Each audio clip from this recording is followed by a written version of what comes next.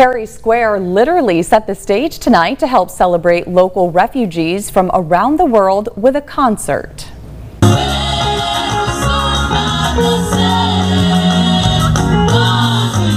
It was all part of World Refugee Day, and as part of the party, the Perry Square Summer Concert Series took part with multiple bands made up of multicultural members.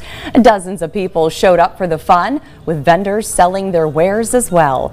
Tonight's event was sponsored by YourErie Arts and Culture, the YourErie Art Museum, the Multicultural Community Resource Center, and the City of Erie.